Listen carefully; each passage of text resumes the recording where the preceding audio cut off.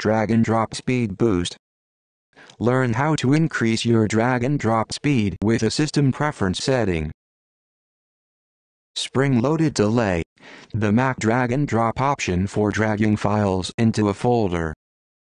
When you drag a file and hover it over a closed folder, the folder will open, revealing a Finder window where you can choose a location to place the file.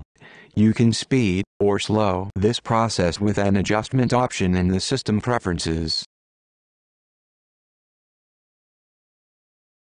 Open the System Preferences panel from the Apple menu, from the dock, or from the launcher. Select the Accessibility icon in the System Preferences panel. In the Accessibility window, scroll to and select Mouse and Trackpad on the left. Then select Spring-Loaded Delay. Now adjust the slider from long to short. The slider button closer to short will decrease the amount of time it takes for the folder to open. Thank you for watching.